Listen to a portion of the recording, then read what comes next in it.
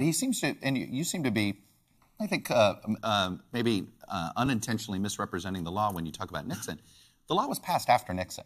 Nixon had a case because the law wasn't in place. The law was effective with the Reagan presidency in 1981. Does Donald Trump think he should get paid? Is that what's going on here? Because Nixon got paid $18 million. Is he just holding these documents for some sort of financial settlement? No, that's a cheap shot. Look, he keeps bringing up this Nixon thing. What other reason is he bringing it up? Let's go more modern day, because you're right about the timing of the Presidential Records Act.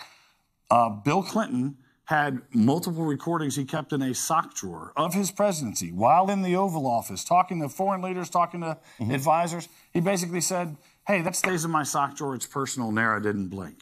Obama Foundation had millions of documents in a former, I think, furniture store out in Illinois. Arguable whether it was ever really truly secured. They acknowledged that they had classified documents, probably to the tune of thousands. And there was never any blink by NARA. They, in fact, said, we're going to give NARA $3.3 million to help move these documents back eventually when we have a digitized library. That's never happened. Now, the payments may have happened, but that's never happened. NARA was perfectly comfortable accepting money for a move that won't happen for thousands of classified documents in some place near a McDonald's in Illinois, and never blinked. Never any criminal tools, never any criminal referrals. So look, this has a rotten underpinning in terms of bureaucrats being politicized, followed up by an all-too-eager DOJ to criminalize something that's not a crime. And that was the point of the president's comment. He has done with classified documents what no former president has ever done.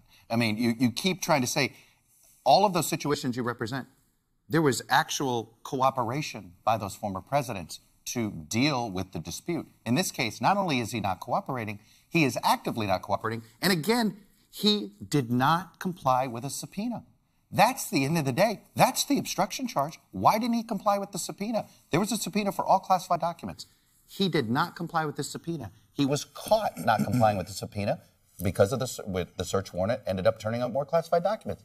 How do you explain him defying a subpoena? Chuck, the Democratic narrative, which you're touting right now to try to draw a distinction it's just a set of facts. Well, thanks for watching our YouTube channel. Follow today's top stories and breaking news by downloading the NBC News app.